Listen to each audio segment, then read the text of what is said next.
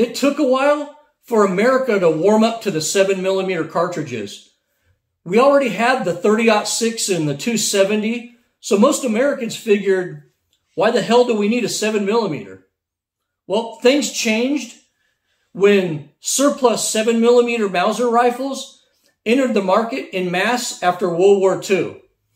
And Americans realized that the 7x57 was a pretty sweet shooter with mild recoil and great ballistics.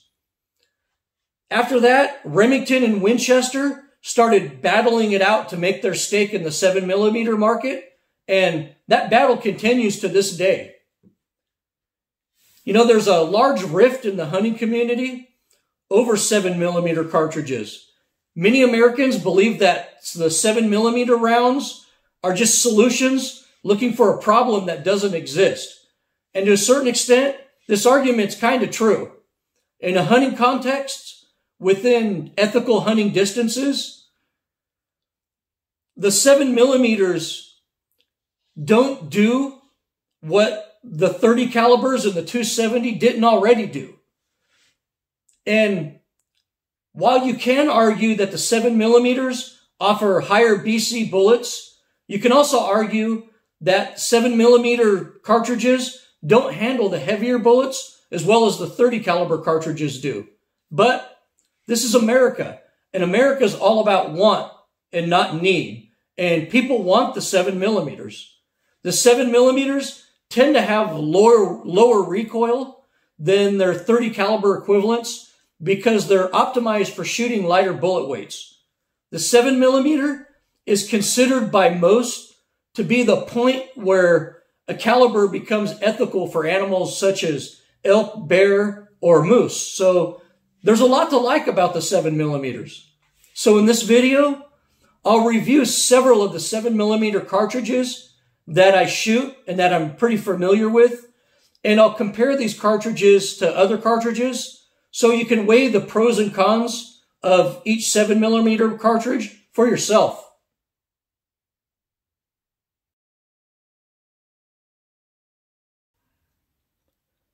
The 7mm Mauser, also known as the 7x57 and the 275 Rigby, is the first and quite possibly the greatest of all the 7mm cartridges. It's been used since 1892, and ammo manufacturers are still trying to reinvent it over 100 years later. The 7x57 really gained a reputation in the hunting world after Karamojo Bell killed almost 800 elephants with the cartridge, using carefully placed brain shots.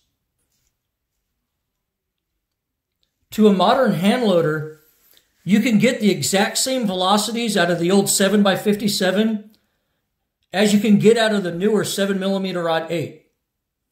The 7x57 is very mild in recoil and is pretty easy to load for. So why did other 7mm rounds try to duplicate it? Well, no matter what people try to tell you, there are a couple of issues with the old 7mm Mauser. First of all, the cartridge lies right between a short action and a long action round. This means that the 7x57 in a modern rifle must be chambered in a long action receiver, but it's so much shorter than a standard long action cartridge that modern rifles chambered in 7x57 can feel kind of sloppy with the long bolt travel to chamber such a short cartridge. Also, SAAMI specs on the commercial ammo for the 7x57 are loaded very weak.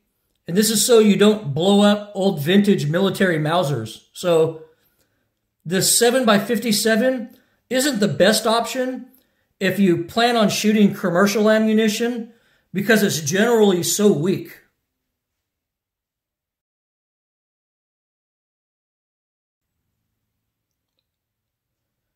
The 7x64, also known as the 7mm Brennecke, was a very popular European hunting cartridge in the early 20th century.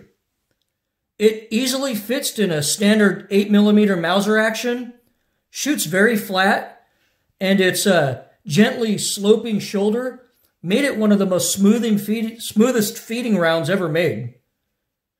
You know, even German sharpshooters preferred this to the standard 8x57 Mauser ammunition. When many European countries banned civilians from owning guns chambered in popular military cartridges, the 7x64 naturally became the most popular option for hunters. It's still a popular cartridge in Europe today, and its modern loadings pretty much match the 280 Remington. Basically, the advantage this has over the 7mm Mauser is that it handles heavier bullets better.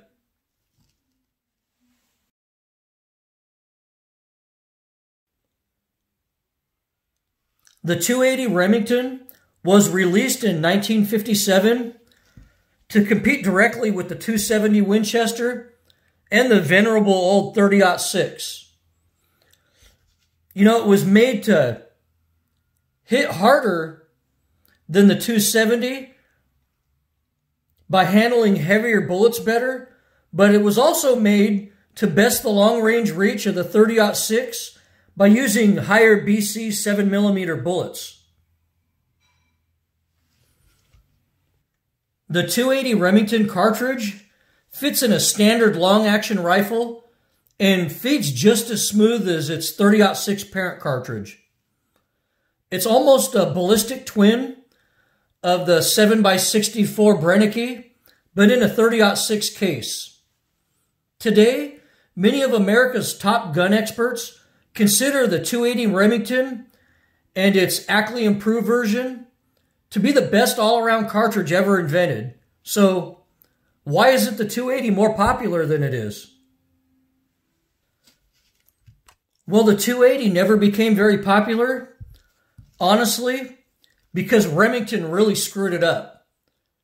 When they came out with this cartridge, they wanted it to fit in their auto-loading rifles, so they initially started loading this round to very low pressures. Then, after the reduced loads got a really bad reputation, Remington kept changing the name of the cartridge to names like the 7mm 06 or the 7mm Express to try to reintroduce it as something else. But as usual, Remington's marketing failed miserably. And today, we have one of the greatest hunting cartridges that no one knows about. So, how is the 280 fundamentally different than the 7mm Mauser? Well, basically, the 280 is based off a 30-06 case. So, you know, it's got a little bit better powder capacity in it. So you can achieve a little bit higher velocity. But the true utility of the 280 is it shoots heavier bullets to the same speed as the 7mm Mauser. Basically, you know, the 7mm Mauser hits that magic number of 2,800 feet per second with a 140 or 150 grain 7mm projectile. And the 280 will hit that same, you know, 2,800 feet per second with a 160 or 165 grain projectile. So, you know, this one will hit a little bit harder.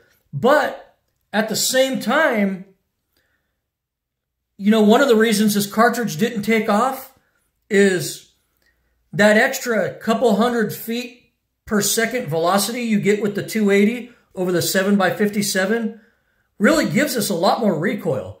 I mean, trust me, I've shot both and you could feel the recoil difference in them.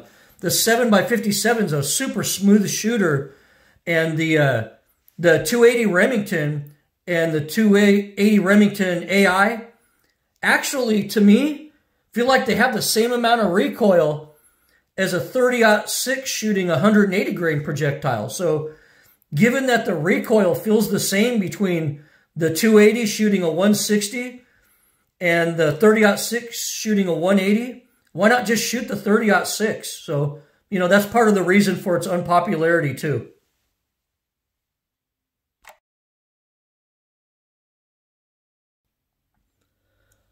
The 284 Winchester cartridge was introduced in 1963 to be a true short-action 7mm round. This round should have been the greatest short-action round ever made, but like Winchester did in the mid-60s with a lot of things, they really screwed things up. Winchester wanted their new 284 Win to be chambered in their semi-auto rifles, so they made the ammunition specs to very low pressures. Because of this, the round performed much worse than the already popular 270 Winchester, and as a result, nobody really liked the 284. You know, if Winchester would have spec'd the round out to match 270 pressures, the 284 Win would have probably been the best 7mm hunting round ever made. But the management at Winchester screwed this up, you know, just like they did with the Model 70 at the time. Today, except in the hands of a few handloaders, the 284 Win is almost a dead cartridge, you know, which is regretful because it's a good cartridge. You know, it was basically a 7mm 8 Ackley improved that came 20 years before its time.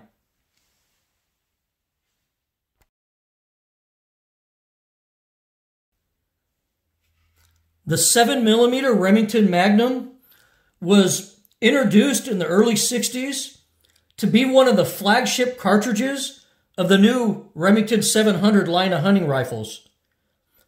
It's based off of a long-action belted Magnum case to fire a 7mm bullet at very high velocities. The 7mm Remington Magnum was an instant success out west, where flatter shooting rounds were more popular, and it pretty much killed the 264 Win Mag almost instantly. When this round came out, Remington was also wise enough to offer reduced recoil rounds, so the rifle also became popular with people concerned about too much recoil or too much meat damage at shorter distances. Remington marketed the 7mm Magnum as a do-it-all rifle that everyone needed to have. It was marketed much in the same way that the 6.5 Creedmoor is marketed today. You know, but the marketing worked, and the 7mm Remington Magnum became Remington's most popular cartridge, and the Model 700 rifle, chambered for it, became their most popular rifle. From a more practical perspective, it really didn't offer anything at practical hunting distances that the 264 Magnum didn't already offer, you know, with less recoil too.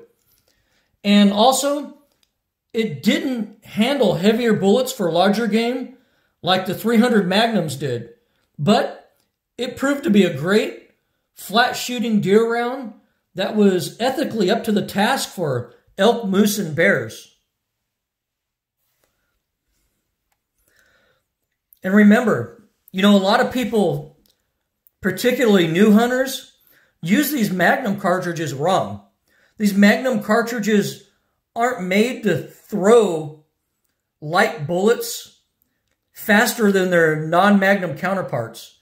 These Magnum rounds were actually designed to handle the heavier bullets at almost the same velocities that the standard cartridges shoot the lighter bullets at. You know, so for instance, you know, you get a 7mm 8 shooting a 150 grain projectile at about 2,800 feet per second.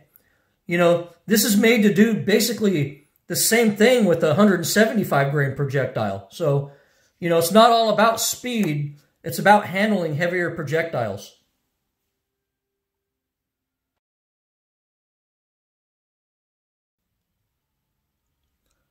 Although there were several 7mm Wildcats floating around since the late 50s. The most popular was the 7mm 308. Somewhere around 1980, Remington legitimized the cartridge as the 7mm 08. The 7mm 08 was an instant hit with hunters, as well as plinkers and competition shooters. By 1980, many hunters were pretty much over the fast magnums and just wanted something with very little recoil, good ballistics at ethical hunting distances, and enough energy to take animals like mule deer and elk. And the 7mm 08 met all of those needs beautifully. The 7mm 08 was everything that the 7x57 and 284 Winchester should have been. The 7mm 08 fits into a standard short action receiver. It easily matches hot loads of 7x57 with, safer chamber pressures. It fits into 308 magazines, and it's proven to be the most efficient of all the 7mm rounds. It's also inherently accurate and super easy to load for. And if you want to talk about versatility, I consider the 7mm 08 to probably be the most versatile of all the 7mm rounds for people who hunt at ethical hunting distances. I mean, you could shoot the 120 grain projectiles out of these at just over 3,000 feet per second, and they're just deadly medicine for pronghorns or smaller deer. But you can move up to the 140 grain bullets with this, coming out of the barrel at just over 2850 feet per second, and you can ethically take an elk with it. So this is a very fine cartridge. And a lot of people ask, why wasn't the 7mm 08 legitimized as a cartridge earlier? Well, it's probably because the 308 basically does the same thing, but handles heavier bullets better.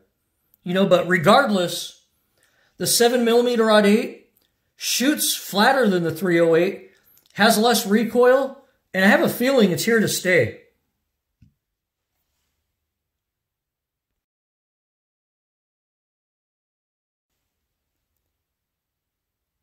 The 7mm STW, or Shooting Times Westerner, was legitimized in the late 1990s from a Lane Simpson Wildcat by necking down an 8mm Remington Magnum case.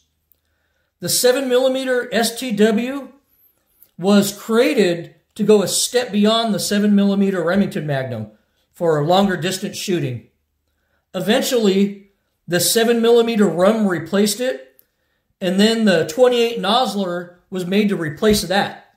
But quite honestly, the STW created a class of cartridges that aren't really practical at ethical hunting distances, which is why none of these cartridges will ever really become that popular. I mean, let's face it, if you're going to get way up there in recoil with a small 7mm cartridge, I mean, you're pretty much better off moving up to the 300 Magnums.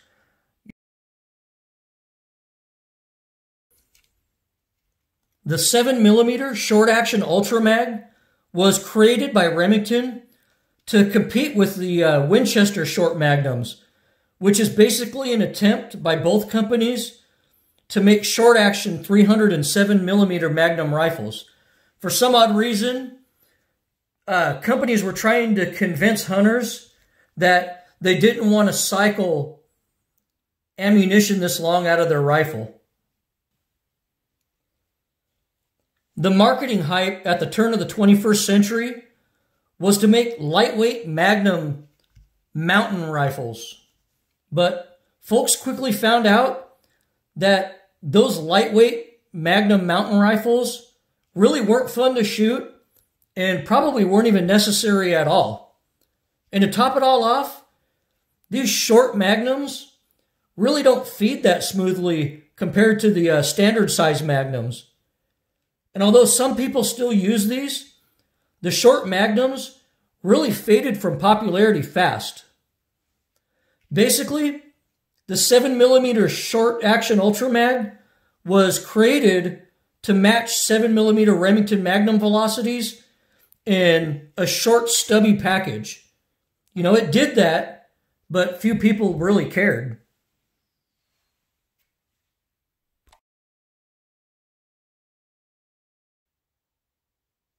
To conclude this comparison, without trying to be biased, unfortunately, I have to add some of my own very biased judging criteria. I have to judge these cartridges based off of what I consider to be ethical hunting distances.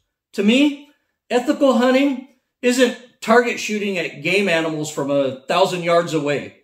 To me, ethical hunting is using your hunting skills against an animal's senses and instincts. You know, and in order to do this, I feel that you need to stalk within 400 yards or closer. Honestly, even at 400 yards, a deer can't even really see you, and many animals don't even know that they're being shot at those distances. So in the context of this video, I'm not judging these bullets based off of, 800-yard performance. I'm looking at the performance envelope of about 400 yards and in when I'm looking at these cartridges. So using this 400 yards and in hunting criteria and taking into account recoil versus adequate or expected energy, it's definitely between the 7x57 Mauser and the 7mm .08 to me. But to break it down even further, the 7x57 does have a couple of small issues that the 7mm .08 solves. So in the end, in my opinion, the 7mm .08 is the best 7mm hunting round. You know, it's powerful enough to easily and ethically kill an elk with almost no recoil. You know, and inside of 300 yards, it hits just as hard as a 308, shoots flatter, and has less recoil. You know, it's also very efficient and easy to load for. You know, I think the original 7x57 Mauser is a recipe for the perfect 7mm hunting round, but the 7mm .08 put that same performance in a better package, in my opinion. So, truth be told though, I do like the 30 caliber cartridges better than the 7mm. So I think that makes my 7mm cartridge reviews very unbiased because I have no horse in the race and no favorite. So I hope you like this video, and I want to thank you for enduring another one of my videos, and I appreciate that. So thanks for watching, and as always, good hunting.